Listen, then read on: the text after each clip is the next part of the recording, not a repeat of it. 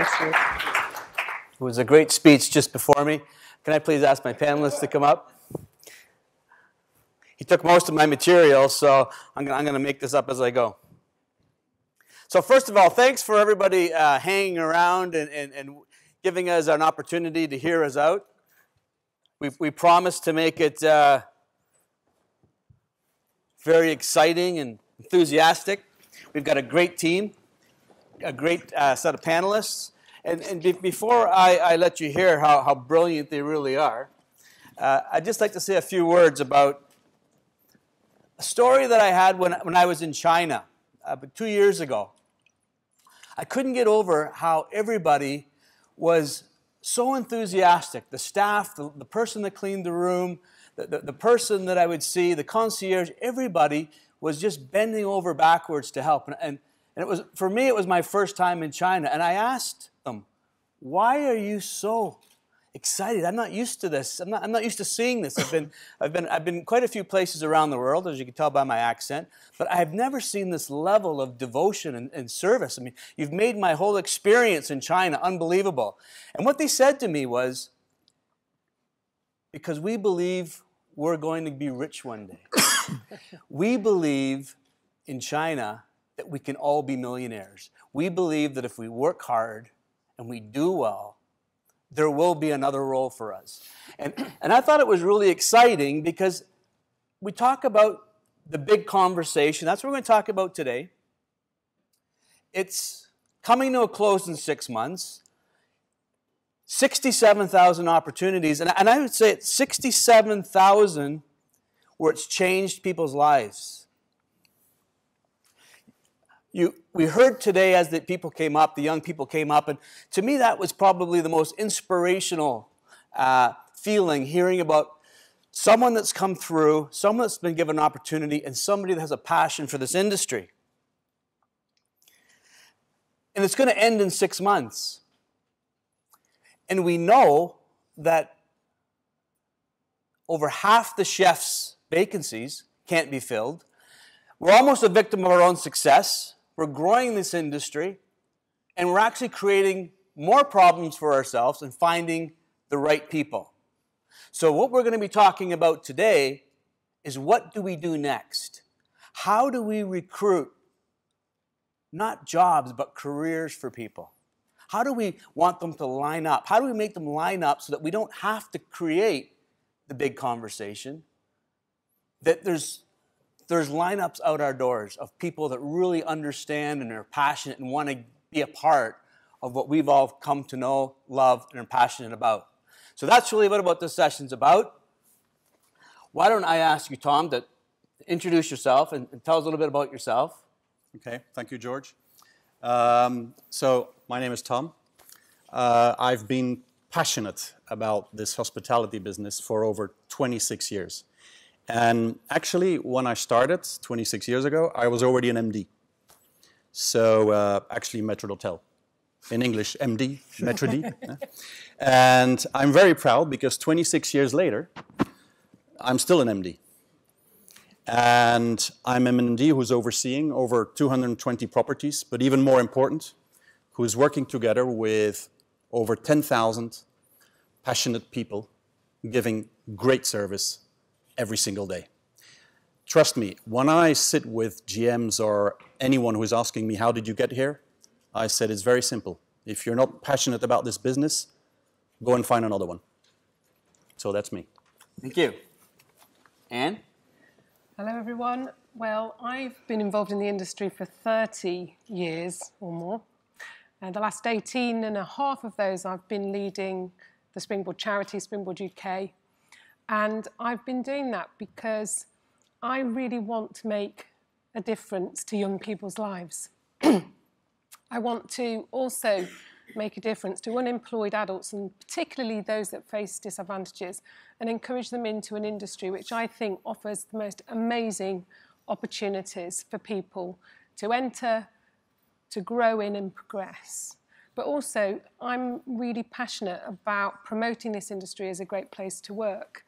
And I know from all of the work that we do in schools, in colleges and universities with job centres, that we can do that. We can really inspire more people into our industry. Thank you. Thank you. Heiko. How do you top this? 26, 30 years. I'm You're quite only a baby. I'm just a baby. I haven't got quite as many of that. I'm a hotelier. I've done this all my life. And I hopefully continue to do it for the rest of my life as well.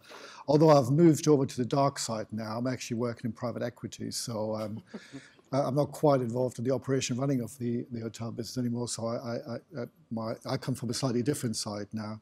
Although I have to say, being involved with this initiative that we're talking about here wasn't much of a choice, because any of you who know Patrick Dempsey, when Patrick calls, you better go there, wherever he wants you to go to.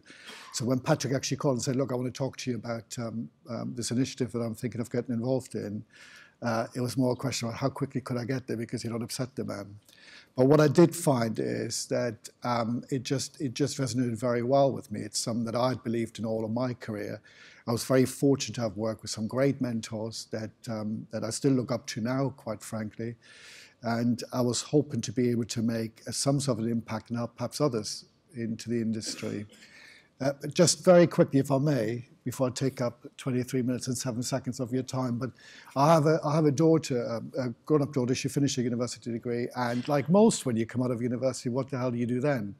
She had absolutely no idea what she wanted to do. And hospitality, funny enough, even though I seem to have paid for everything in her life, her young life, was never on her radar.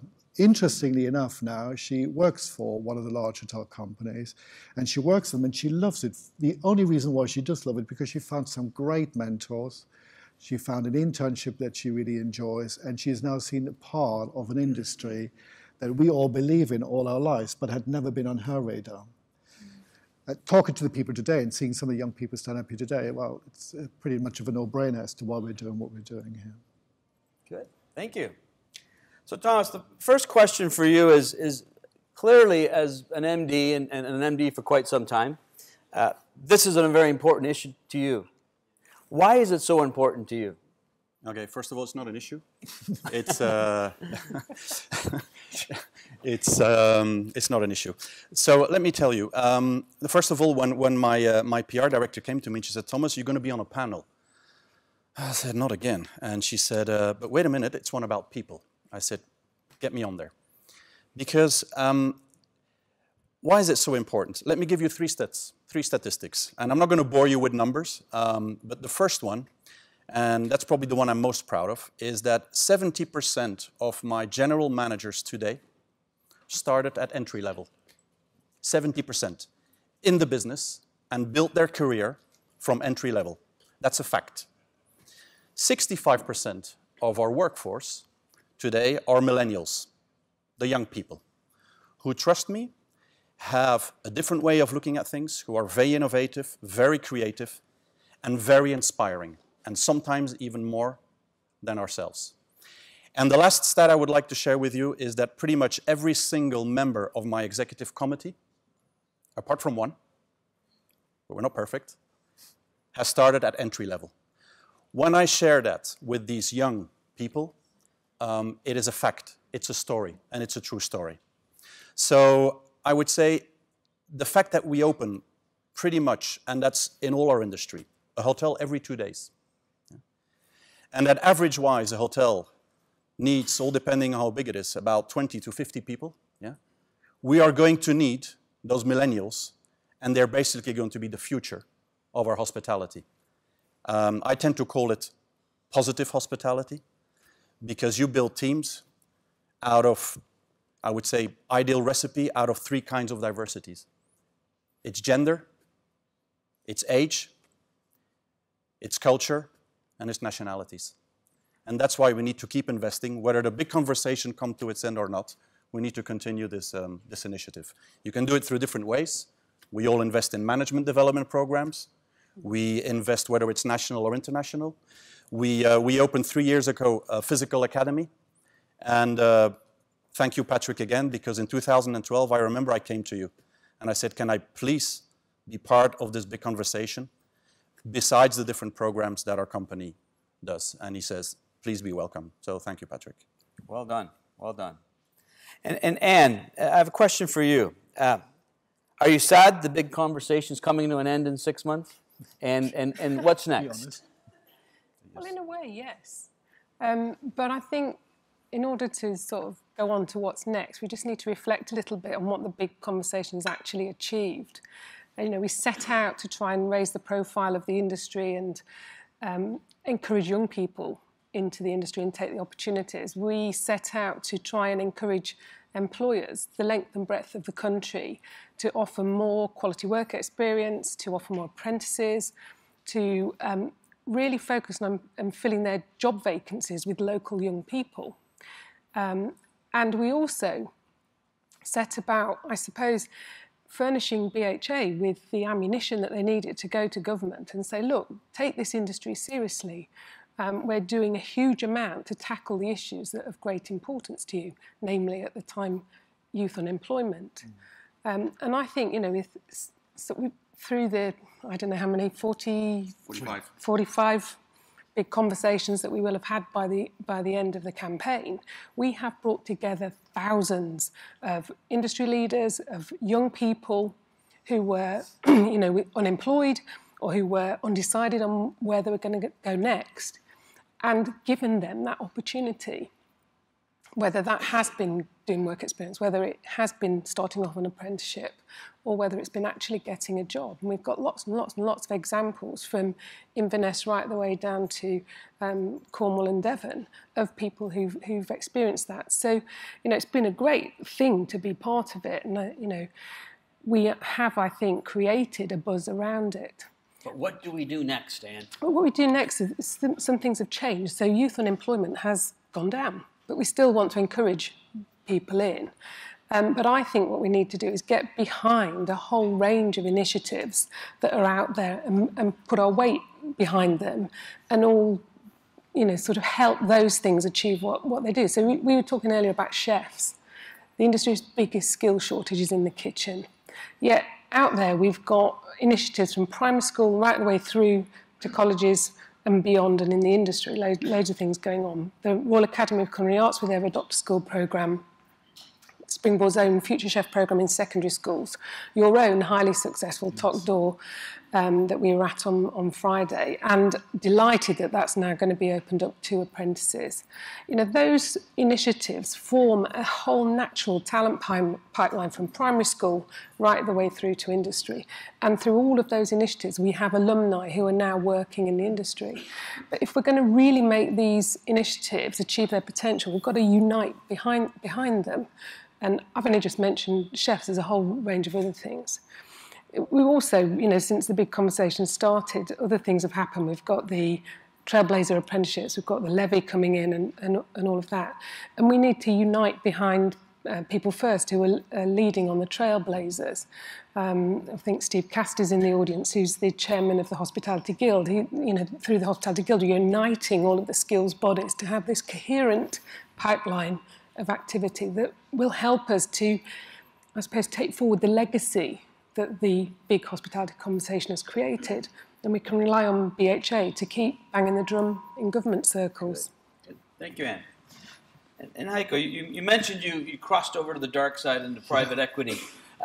And it's private equity. How is a skills shortage? How does it affect the way you look at possible acquisitions? And why is it so important to you?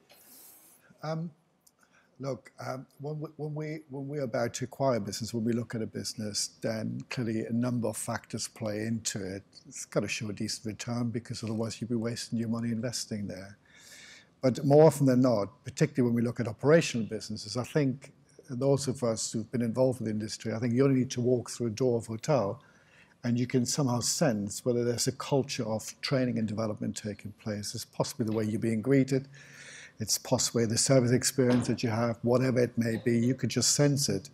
As far as private equity is concerned, look, it does matter to us because we want to buy businesses that are operationally fit, that we can see a future with, and that looks after its own people. And what a great way to start by actually looking after the young people that you employ in the business. So yes, it does make a difference to us. It makes a big difference to us, and we would want to see evidence that training and development is pretty high up on the list of HR activities of a business that we're thinking of acquiring. Thank you. Thomas, you seem to really have the the entry level and the career planning and succession planning nailed down. So you must have a lot of stories that have really made you proud about watching people come up. Is there anything that comes to mind, moments that you're most proud of with this initiative?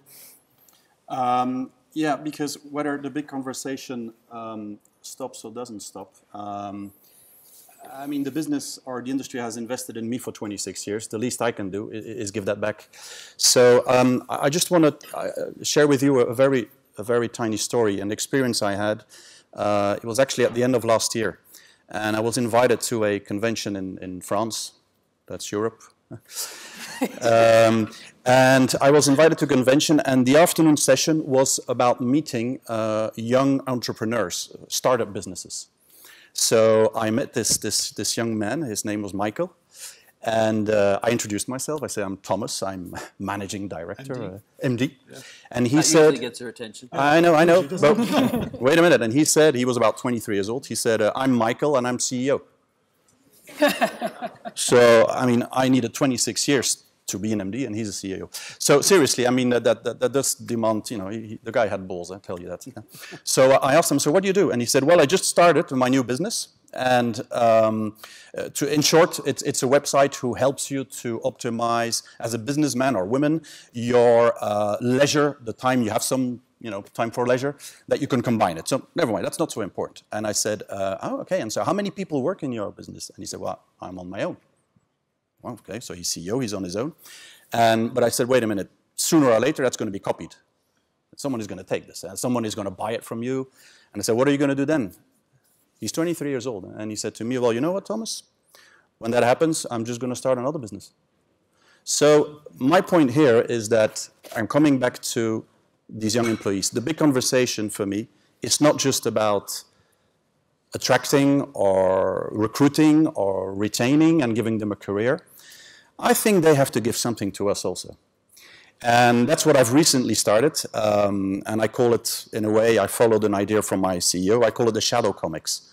So I'm in the process of creating a team of 10 to 15 people, young people, millennials, I insisted. And I can tell you, my ex-com, they weren't so happy, said, what, we're no good anymore? I said, I didn't say that. They're going to work with us, with the executive committee, for 1 year, on one of our main strategic topics. And I said, work together. We might have the experience, but they have the great ideas.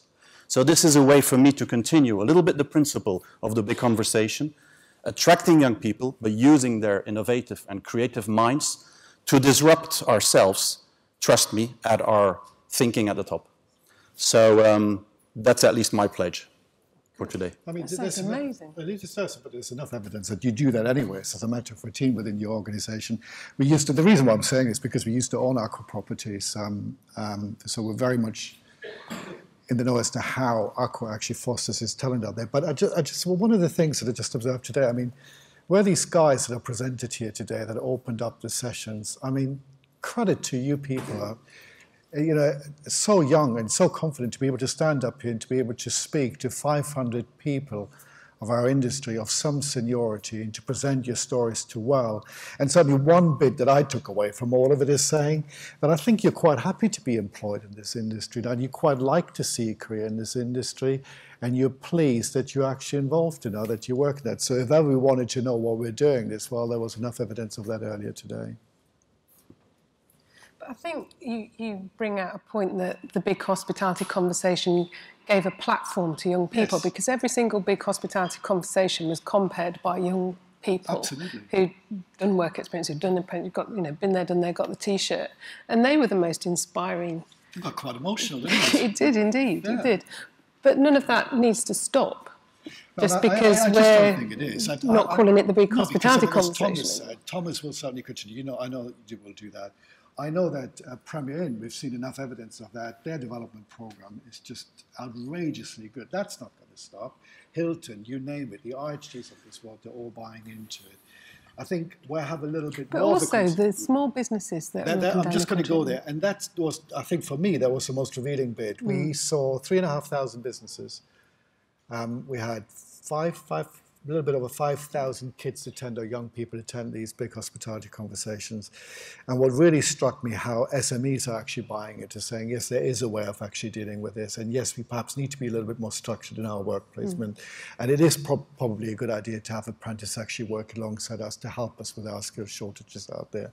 So, and I think that will continue. I don't think that this will. I mean, what we've done is created a sort of momentum. Yes. People who, I know organisations that hadn't done any work experience before, didn't do apprenticeships before, who now, as a result of the big conversation, are doing it. And they're not planning to stop doing that. And have the toolkits to be able to do that. Yeah, the good thing what I'd like to add is that, I'm sorry I might be a bit confronting, but after this morning I felt a bit depressed, I must say.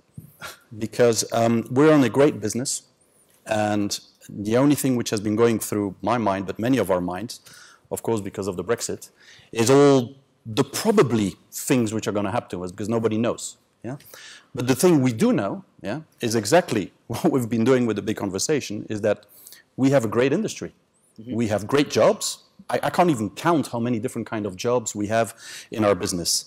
And I think we need to be less modest and even more showing off our business. Yeah. We don't talk enough about it. We tend to be thinking that everybody knows.